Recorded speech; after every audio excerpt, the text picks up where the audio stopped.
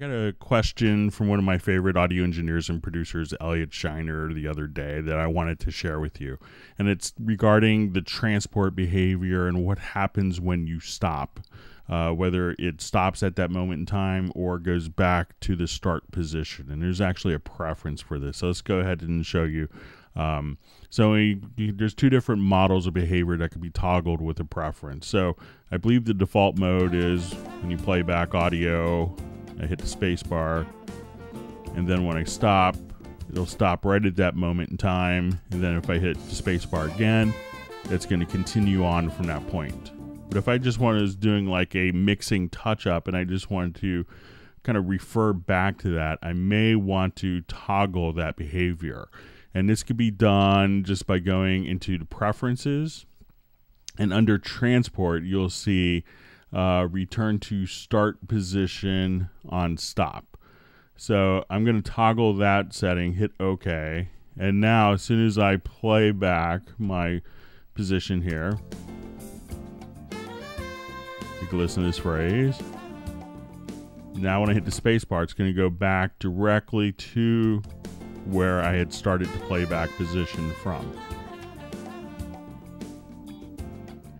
Now there's times where you may want to easily toggle these two settings, and you could actually set up a key command for that position. So I'm just going to search, I believe it's under the preferences. So if we go to our preferences, we can see, so under preferences, and then you'll see a transport section, return to start position on stop. So I'm going to hit Shift plus spacebar and then click on assign. So now I've assigned that key command to that function. So if I wanted to play, and let's say review that, hit the spacebar again.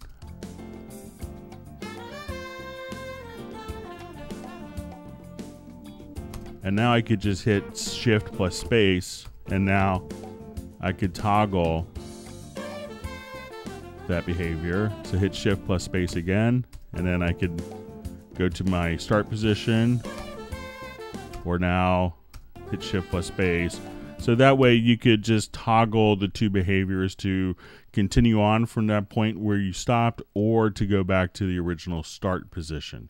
So as you can see, this is a great way of being able to manipulate the transport to work exactly how you want to.